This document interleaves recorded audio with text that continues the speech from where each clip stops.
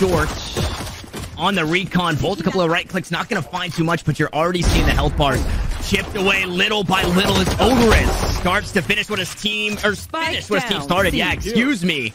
That spike falls, and Mel hoping to pick up the pieces. Odorous just... Odorous to hold for it. Healthy, so shot could go through. But the recon dart, she's giving away the game, and while she finds one, the HP is so far gone, and she'll be swinging into a... Fortunately, this didn't go their way as they made it out towards the seaside. This time, though, it's the inverse. A mirrored push out towards A. A different extremity here on Heyman as the dash gets blocked and the body start to drop. Annie once more. The space for free. Trapwire taken down at Jazzykins. Okay, never mind. It's just aggression. I'd say the only problem with going to the A side is it's completely unknown. So for now, the spike is planted. The space has been taken. But we've completely flipped the map here. The defenders coming from the attacking side, that being mid. And look how deep they're wrapping this one for 5-9 white. Deep back towards the spawn. Alexis will hold in mid. The flash, oh, it's perfection. And she misses a couple of shots. She'll get hunted down with the shot bolts. But her life, all she needs to do is stay alive. All she needs to do is buy time. And she's already bought quite a bit now. Annie and Mel will establish themselves for a crossfire. And AndBox, they're just going to run straight into this meat grinder. Mummay, no HP. He's being held for. They have suspicions. And Katsumi, she'll try and add insult to injury. Towards B. The scary place to be because Mummy's there with the operator. Immediately takes down one as the rendezvous. Gonna get Odorous in position to stand and fight alongside his Jet as Lear pushes out aggressively through the garage doors. Jazzykins able to steal it back, and Annie Dro. We go back and forth between these two teams, but the op is still online. And you said at the clock, it's not great here for Cloud9. White as Annie peeks left, a player to the right. And Seekers reveal. They do find the tag, but unfortunately nobody there to capitalize. That Jet makes its way to safety. The spike should be planted, and I said safe for Katsumi. Gonna run Mummy down. Mel is there as well with the neural theft. We'll have the information on the remaining three of AndBox. Cloud9 look to secure their spot. Here in the post plant, Mel still on the site. The Ratty Cypher doing Ratty Cypher things, just standing right on top of the spike as the flashpoint comes through. Odorous, okay, I'll say, what do Odorous and Vice have to work with? It's absolute fight forward. But the fault line might just slow him down. It's inside the smoke is Mel. I'm able to hit the right click. Has a weapon in hand now, and Jonah's here to try and bail him out, but Mummy just sticks to the fight revealed. Enemy help immediately for Lear, but he has to take the fight alone, and he's not able to win it. Cat takes him down, but this retake, oh, it looks to be quick. Already the breach utility piling in. Vice running from the back lines, but Annie finds a fight, unable to get more, so it's Cat alone in the clutch. Her position has already been revealed, and while the stars can buy her time, they cannot win her around. Mummay shuts down. And here, that angle, I'm pretty sure can be seen. Too much can be seen out from long. He's going to take it a little bit wider. No way. She will be in the back line soon, but look what's available. A Rolling Thunder on the retake and the shock darts. Oh, they should finish Cat. Wow. And just like that, I mean, the odds get even. That's tough. You still have that flank to worry about, and you are seeing Lear go back to check that as Mel. Chipped down to 31 health. As Jonah, with that kill, nets himself to Hunter's Fury, tries to find something, but unable to do so, and is now the last one standing. He got himself so far out of dodge to hit that ult, but he doesn't hit anything with it. Now he has to try and retake. Very healthy, but no time in 4 players. It's all about the damage, and oh my goodness, Jonah. Okay, slow down a little bit. There was damage. There was an operator retrieved, but at the end of the day, when the dust settles, it's Cloud9 white for another round. Oh yeah, it is. It's gonna be a costly one. All things considered for AndBox, that is a pretty solid round, and Mummay especially. Just impressing with the op. Honestly, it's a shame that in so many previous teams, he was just up and it's Mummay inching forward with the operator.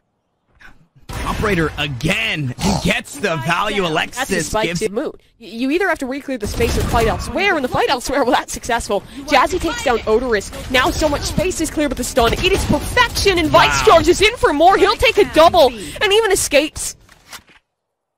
Completely cuts through the attack there. One player zoned out as Mummay flanking, but the operator tried to find some more through the nebula smoke with the classic. But again, you just have to kind of tip your hat. Count and Mummay, he can exploit this. Bladestorm on the other side. It should find the trade, and Jazzy will. She'll even get more. Charges forward, takes the double. The op recovered for her too, and a gun for her teammates. This is a great position, but look who is still alive. It's a double initiator. Vice has plentiful utility. Then he does a couple of flashes. One going to be used as Odorous doesn't even need to play off of it as Annie taken down. Jazzy and Mel wary of the flank. And a star on the spike obviously tells you what the intentions are as the aftershock goes through. It forces them out of the corner. Now Mel, the last one standing, as Jonah hops onto the spike. They're aware, but Mel still making a hurt. Cam goes out, but Jonah will catch her with the utility in hand. A 3K. Still that trademark on the other side, and Trailblazer should spot this one. But for now, Garage is clear. Ooh, grab well, both ways. Odorous inside as he hits the moonwalk frag onto Jazzy Kins. The rest of AndBox will take the fight right to Cloud9 White. The Hunter's Fury being used here, but I mean, at what cost? 3 members already dead as Lear gonna be traded back. Vice up inside to 4, and oh no, Annie just completely trapped here. Vice will find the last kill, and well, aggression is as aggression does. They're pushing out towards mid. They're looking to steal away all this space, but AndBox, they must have done their homework. They know this is happening, but they might not be ready for it. Yes, they are, as the initiators turn duelist and finding 4 quick kills here on your shield to fall damage out the window. No, it just seems the spike is going to do the job, so no saved weapon. Oh no, it's about to get caught out. Jazzy spots the members of AndBox creeping up inside a lobby. Now trying to back away, but we'll take one with her. Jonah's there to trade it back, and the spike is still in hand. Out towards the seaside. Mummy, the pathing, unfortunately, not much pathing this time around, as Annie's still holding down the site, but caught with bow out. We go back and forth, but the damage from the shock has been done. Lear and Vice, worse for wear, as the guiding light goes over the top, but nobody to push behind it. 3 members remain on the side of Cloud9. Oh, Astral Form, Gravity Well, Katsumi just goes a bit too soon. The guiding light was not there to help her out, as the aftershock will buy some time. Mel has crept all the way up. We'll find the headshot onto Lear. The cam now to come out. Mel maybe caught again. No Vice. He pulled the entirety of their attacking side, and that will haunt me, as that recon bolt doesn't quite land where it should have, as the Jets up their way into the kill feed. Mummy still walking around on the site, and Mummy is just able to do this. It was C site a few rounds ago. It's A site this time around. He's just walking through the site unmatched as he picks up the first and only 2 on the round thus far. We'll find the Trailblazer. We'll toss out the Cloud Burst. Nice little one-way for himself, and quite possibly rearing up for another ace, but the flank is there. Mel only good for 1 as Lear to trade it back. The counter flank, so we go flank for flank, rat for rat, kill for kill, but Cloud9 still down. No way, the Cloud Burst goes out. Mimi, that... This roster. Speaking of Jets, Jazzy out towards mid, finds the first. Alexis will steal one as well with the Ghost. Maybe a kill that they weren't expecting, but they find either way as Katsumi, rifle in hand, starts to cut him down. And it's only Lear. And Annie has 2 shocks, too. One of those will do him in. Lear, unfortunately, just has actually nothing to work with. And, well, that is the result of that. No stars and only an ult on the Astra in the 1v2. With 20 HP, it's not great. So if you can find a way to shut down this team right here, right now, Cloud9 White will buy themselves some time. And Alexis finally starting to come alive. Able to toss out the second flash as well. Regrowth. Gonna get Jazzy topped off. Unfortunately, it's gonna be an armorless Jet. His Mummy goes up top. He bites off more than he can chew. He had the blades, but I mean, just a bit overzealous, as Alexis will find 2 players out towards long. Look to swing. Lear doesn't want to give it up just yet, as Jazzy will close us out. And there it is, the prime bike. We're taking the opposite direction. Cloud9 White given lots of respect so far. And oh, the trapwire's not even needed. Mel able to find a kill on it to Mummy. Sure, only had the sheriff in hand, but a kill's a kill, especially when we've already kind of painted that picture of how Cloud9 White need to grab these next couple of rounds. Nice tag onto Lear will force the Astra away as Jonah jumps his way on underneath heaven. Cosmic Divide comes down. Gravity Well just in case anybody's default, but Jonah's still good for 1 and yet to be traded as the Marshal starts to ring, and Jonah starts to do it. The last one standing, Cat. Oh man, unaware of any of the positions as Odorous will find the backstab. To pull things off now, look what this has done. Tough position for the eco of Cloud9 White, and I mean, talking about early in the round, I like the micro from Mel, able to remove the trap wire. 5 rounds in a row, and Alexis, she's going for the spike, pulls up the gun in time, but she is so blind. From Vice, Mel though, fast back on the trade, has a cam to hold in her position. She's a bit stuck, and Jazzy misses out on the shot. This gets weird. Do they know about Mel? Now they do. Drone sees her, but he's got that spike under heaven. Maybe plan for that same spot as the shock dart's used. Recon bolt can be traded out on the opposite side. The spike yet to be planted. AndBox looking to go aggressive, and it's Lear to even the odds. We'll find ourselves in a 3v3 now as the retake just around the corner, but Vice, there it is, has the rolling thunder, and AndBox just gonna take the fight to him again. It's Lear. Tip of the spear as both players trying to play the high-low, but they're stunned up, taken down. Odorous across the map playing the lurk inside the spawn. Go AndBox, but Alexis is here, and she's getting started early. That's a spike, but it will soon be recovered. Do they want to run this one to be? It's a good option, but they have to get past 2 players, and Annie might have the bait. See, there's a player in close. It's that chamber, but they're not worrying about it. Instead, they try and double back. Now a nade, a pull in their face. They're trapped. Look at Odorous. Out in the spawn here for AndBox, but you're right. It's the flank. It's Odorous, and he's found the first. Now Mel close in, needs the kill, but she grabs it. Not before Odorous pulls the trade. Now it's just him. A 1v2 for this clutch. There's time for Cloud9 to establish. No, they just want to fight this, and they do well with. Here is Mel. Doesn't get spotted, but sends some shots out onto the boom. Bot tries to TP away, but Mummy won't allow it. The rendezvous, not this time around, and a weapon retrieved.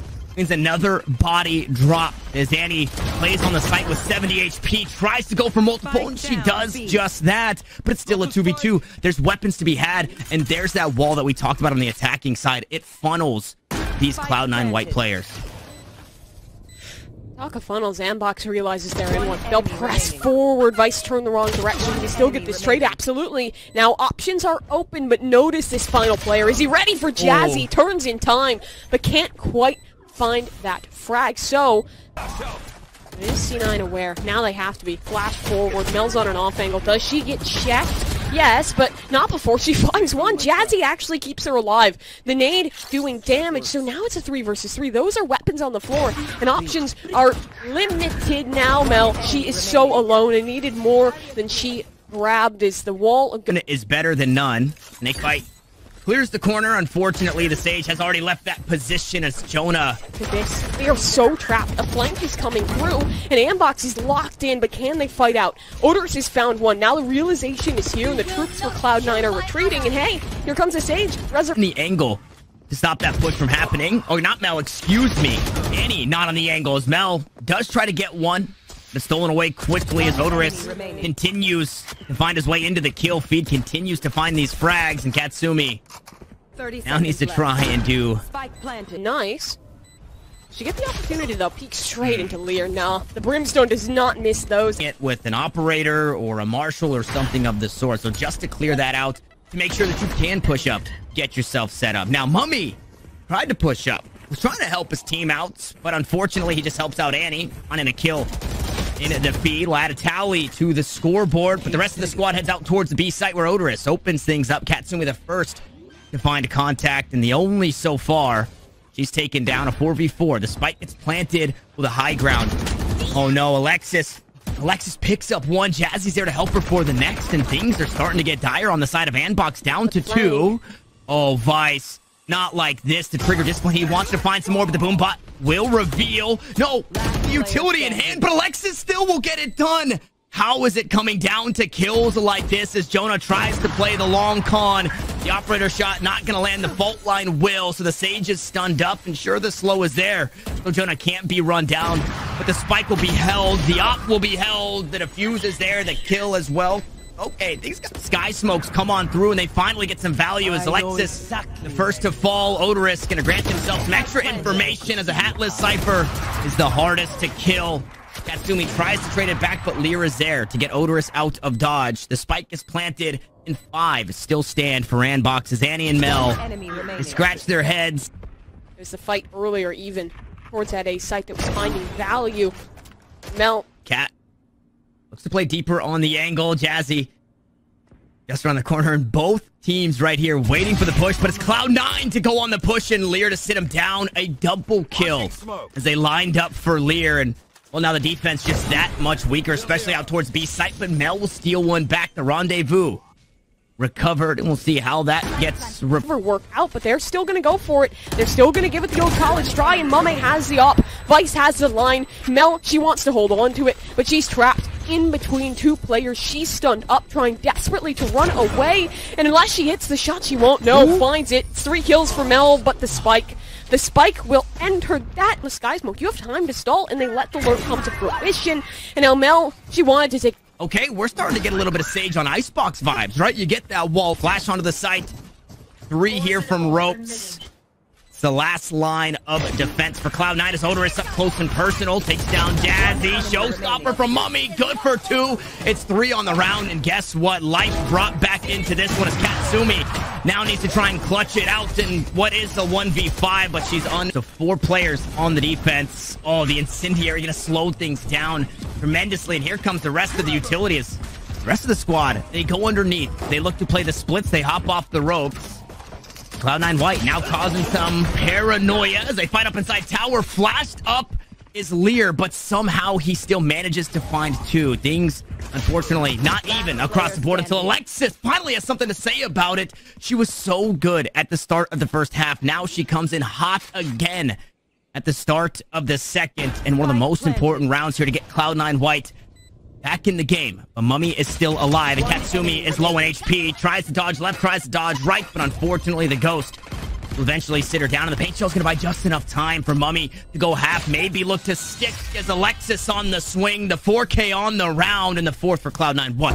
Maybe that'll be an adaptation at some point, but for now, Mummay, he is just flying on in, and he's found a double. The breach util sets him up for so much success, and AndBox is working their way through this flank, so when contact is made, that'll be fast to come.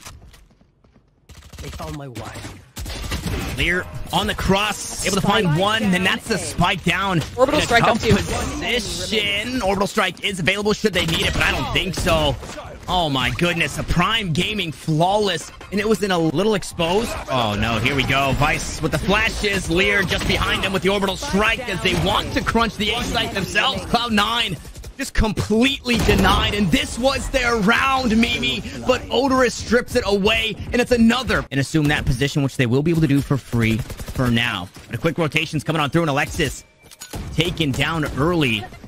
Nona quick to be on that one. Not able to get the spike planted. Now needs to get out of dodge because the paint shells are running her down. The slow orb was on top of it as well, and it's Vice through the box to sit down the Astra. So not a whole lot invested in way of vaults. They do get the plant down, but the bodies are starting to fall, not like this. Okay, finally, Mummy will go down, so it's not another Prime Gaming flawless, but it's pretty damn close as 4 survive. 30 seconds. And it is. Now, they know that this position is normally played, and, well, they fight right on into it. Rolling Thunder, Alexis pushes through the door, will find Lear. Now, Mummy has the showstopper in hand and is just trying to keep Cloud9 White at bay, and Alexis is going huge. 3 kills on the round. They still have a few ults to play with as the Viper's pit comes down. They try to push onto the site, and the last one standing is the 1 HP Mummy inside the pit. To look exciting. Cloud9 White, I like the pacing of that round. Keep things really slow. Look for aggression. Like I talked about, there was a showstopper available for Mummay, and we've seen this AndBox squad go. And this is really about to get awkward, unfortunately. It's awkward for Cloud9 as Jazzy wasn't ready on the angle. Jonah holding underneath and is able to find Alexis. Now wants to find Katsumi, but to stay put as we hear the romping and stomping the stampede all the way through. Surely the TPs or surely the rotations come through as Annie, the last one standing here, low HP, and it's only for a second.